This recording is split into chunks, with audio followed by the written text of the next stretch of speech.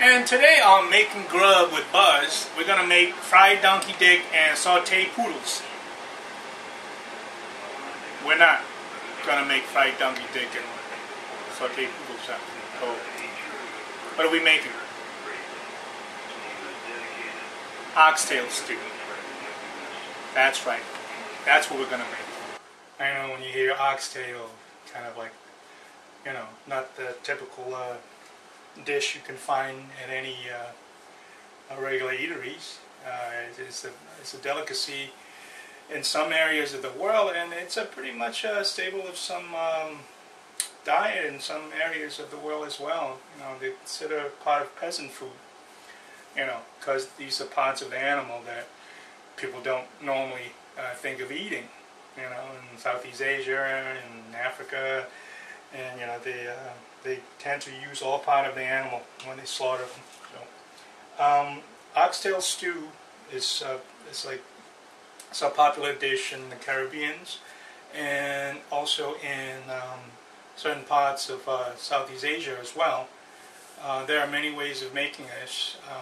The Jamaican way are very spicy. It's got a lot of kick. You know, some may not be able to enjoy as much as, you know, others. I do. I like spicy food. But I kind of, after years of making this dish, you know, after a while I kind of tweaked the ingredients and came up with my own. I kind of started using some of the methods they use in Indian and Burmese cooking and kind of work that into making this dish kind of my own. So it's got a little heat and it's got a kick to it, but it's not too overwhelmingly spicy, you know, because sometimes when dishes are too spicy, it kind of overtake the natural flavor of, you know, the main ingredient, and you might want to try to avoid that if you want. Anyway, so I'm going to go over the ingredients that are going to be incorporated into this dish, and hopefully you'll get a kick out of it. Our main ingredient, the oxtail. I got this from a neighborhood Chinese butcher. He has fresh oxtail. You know, it comes in its entirety and fresh. And you can have him cut it into pieces. I had him cut it into 1-inch thick medallions, you know, alongside the tail. Now the thing about oxtail is that it's got a very thick bone, of course, center bone, and marrow is not soft, but it's pretty much centered, and it takes a long time of slow cooking to really get the fat and the sinew and the flavor out of the bone. And when it does, it's just delicious.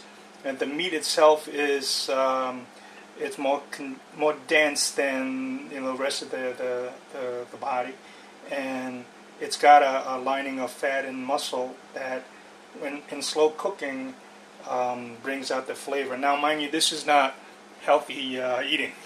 This is, you know, not something you want to have every day. You know, I don't recommend this for any sort of, you know, diet that's going to benefit weight loss or whatever. This is just good old, you know, good eating. And anyway, so that's what it is. I got about, this is about 3 pounds of oxtail. The rest of the ingredients, of course, going into this, making this dish, we've got onions.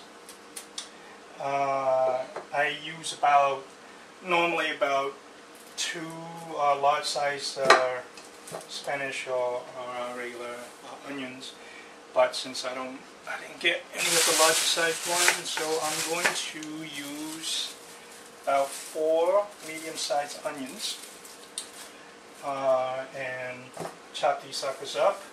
And the natural sugar from the onion and the acidity will break the meat and tenderize the meat while cooking. And also for the spices, you know, this is items that you can buy off the shelf in any supermarket. You have your chili powder. You know, you have, of course, your kosher salt, and also for a little bit of an extra flavor and coloring, I use turmeric, and also, and this is a chipotle ground chili powder. Now, this is what gives the dish a bit of the heat. You don't need much of it. About half a teaspoon for that 3 pounds is just enough to give it a kick, and it's not too overpowering either. And one of the main ingredients I use is, and I don't know how this is substituted in the other way of making oxtail, but I use fish sauce. This is from the Burmese school of cooking. We pretty much use fish sauce to flavor a lot of dishes instead of salt. You know, it has an extra kick to it, and it's more flavorful. And you know, if you're not used to it or accustomed to it, the smell alone might have you screaming and running.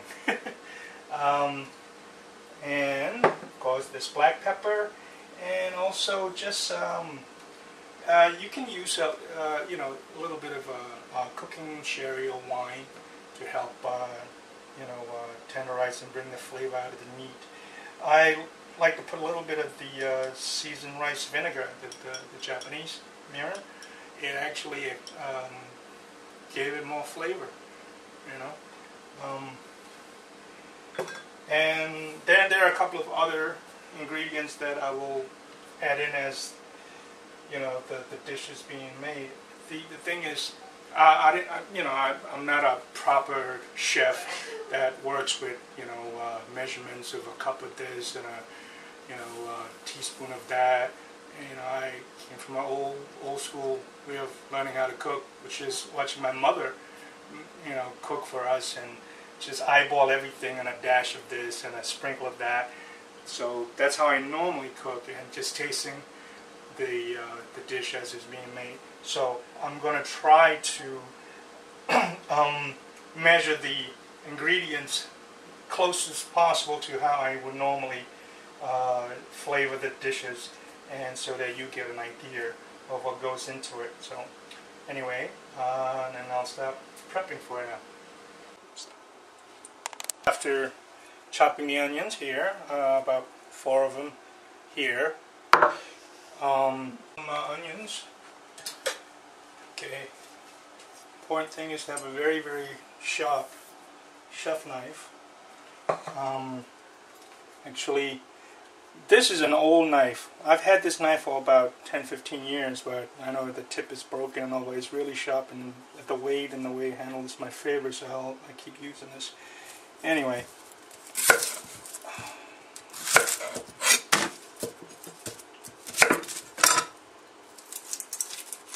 Take the peel off.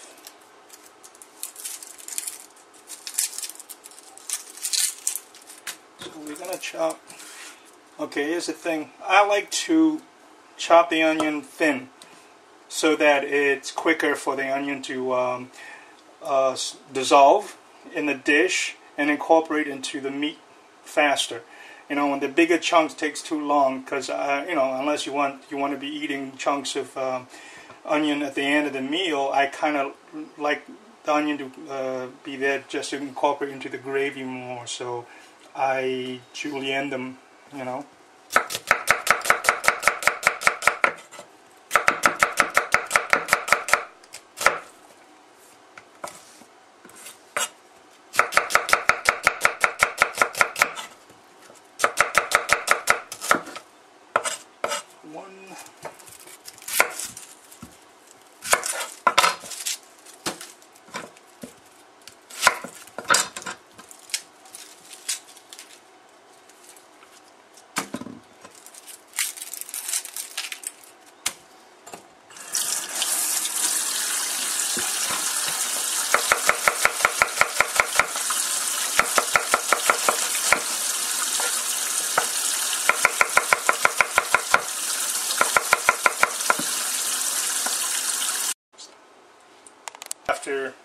chopping the onions here, about 4 of them here. You know, and then shedding a couple tears